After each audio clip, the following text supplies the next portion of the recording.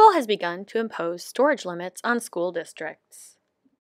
If you've ever used Google Classroom while you're in this district, you probably have a Classroom folder in your Google Drive.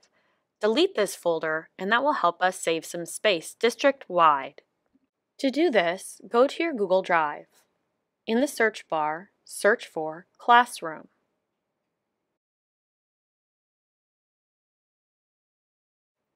Find your Classroom folder.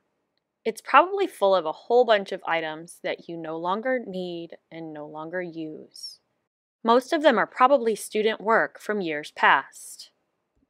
Go back to your search results. Right-click or two-finger click on the Classroom folder. Then select Remove and select Move to Trash. That's it.